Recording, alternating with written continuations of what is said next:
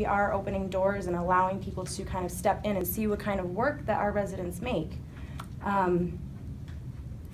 hope that everybody can just take a minute and kind of feel what it feels like to step into these paintings and maybe experience what these artists are experiencing. Their stories are so diverse and just,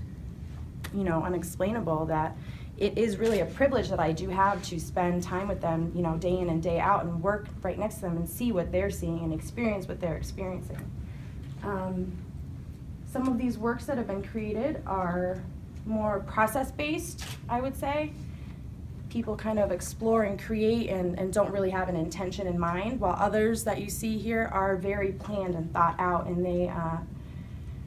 have, let's see, countless amounts of hours, especially this piece right here, just hours and hours of work that went into it, which is very inspiring to see the different ways that people work.